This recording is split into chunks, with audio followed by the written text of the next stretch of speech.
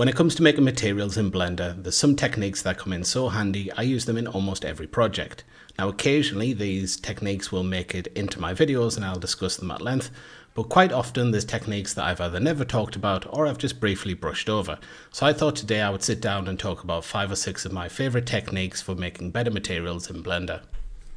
So this first technique comes in really handy if you have a seamless texture on an object that's been duplicated lots of times and you start to notice the repetition in the pattern.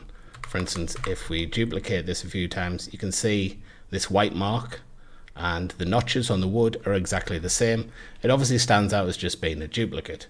Now you could go in there, right, and you could manually move the UVs for each one of these. But if you've got like a floorboard for a large room or something, that's going to take a really long time. It's actually much easier to do it with nodes. All we have to do is find a way to offset the location values for each one of these individually. Luckily, there's a really easy way to do that. If we get an object info node, you can see that we've got this random output. What that does is assigns a different color. I know these look very similar, but it is a slightly different shade of color for each one of these planks.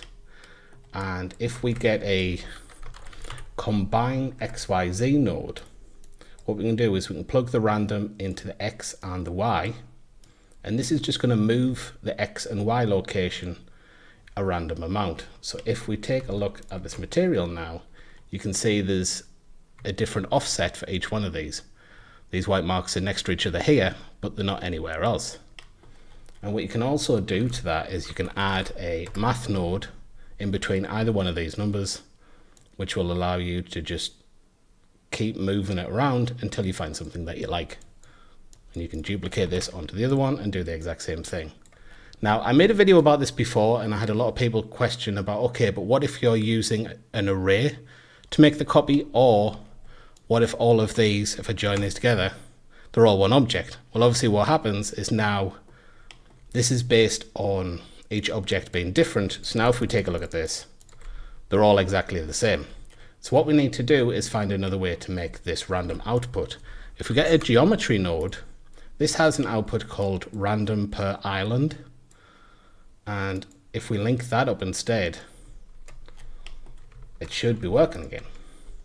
And the way that this works basically is that each one of these pieces has its own UV island, and it's just going to give each one of the UV islands their own random number.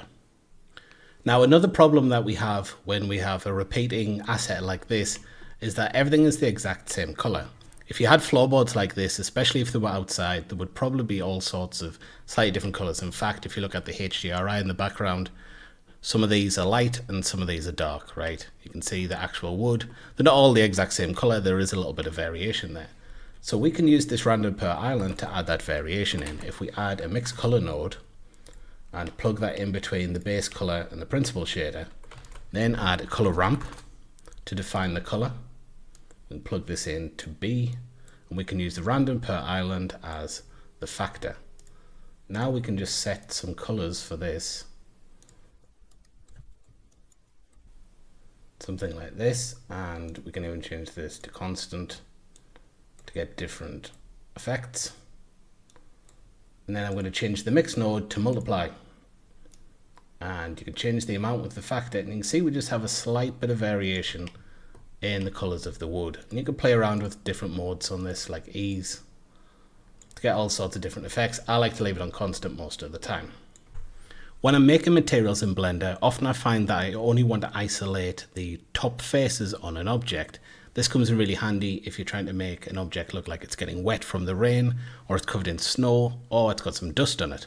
So let's take this eagle statue here and make it look like it's been sitting on a shelf for a while and it's collected a little bit of dust. So the first thing I need to do is make a dust material. I'm just going to copy this principal node.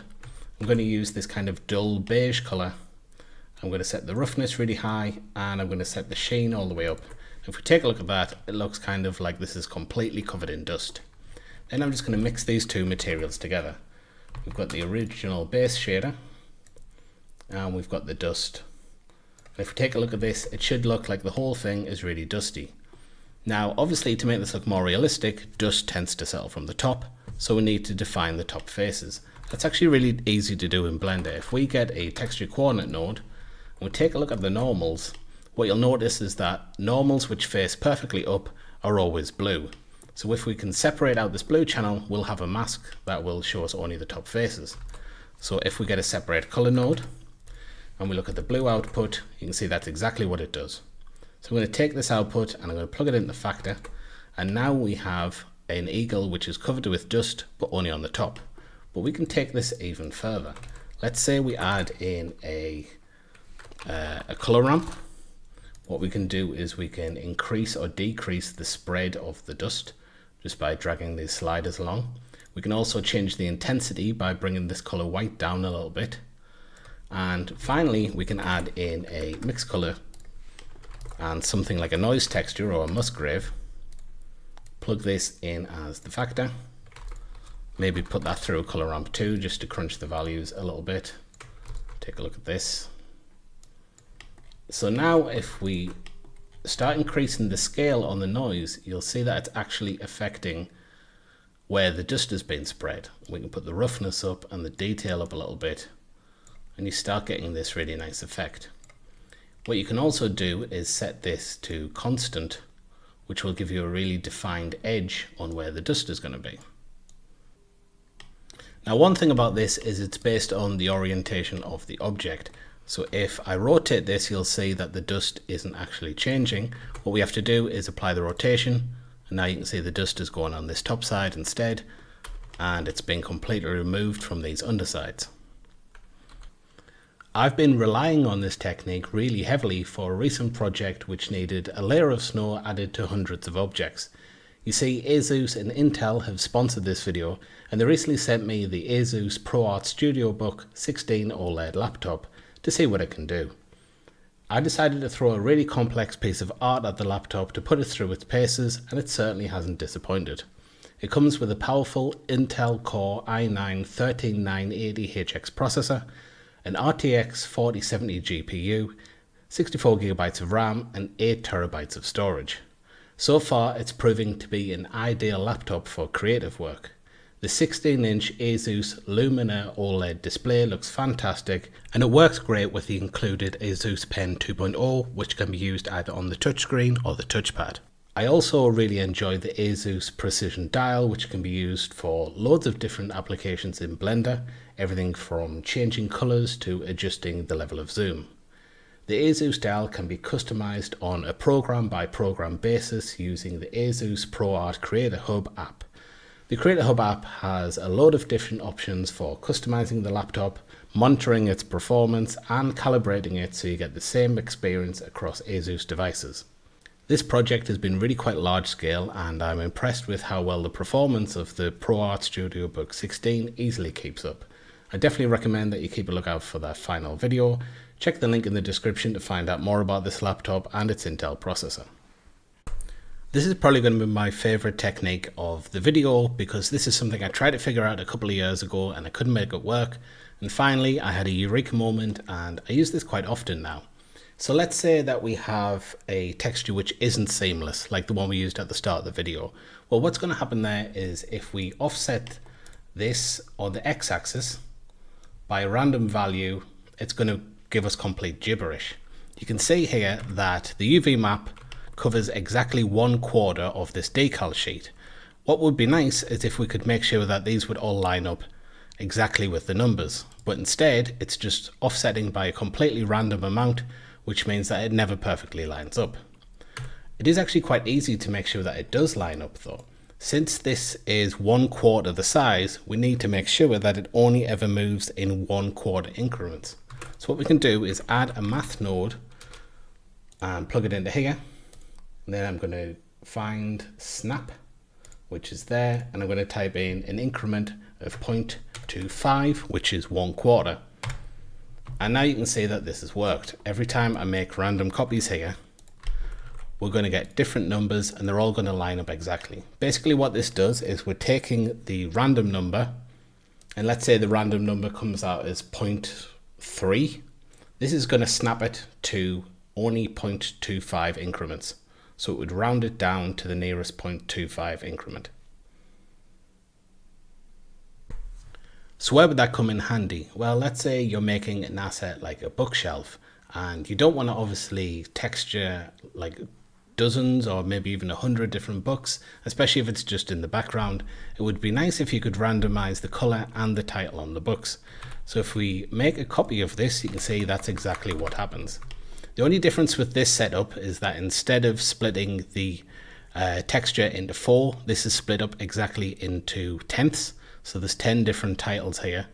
And the only difference that makes to the node setup is instead of using increments of 0.25, I have to use increments of 0.1, which is obviously a tenth of 1 because there's 10 different titles.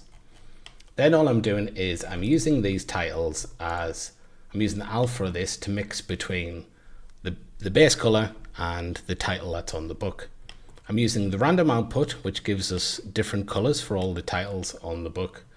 And I'm also using the random output to give us different colors for the books as well.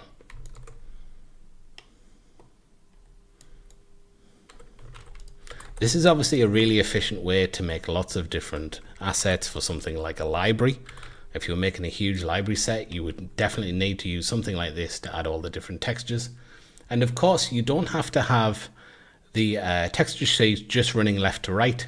You could also have it going up and down as well, and it would be picking horizontally and vertically. All you would have to do there is add another one in on the y-axis.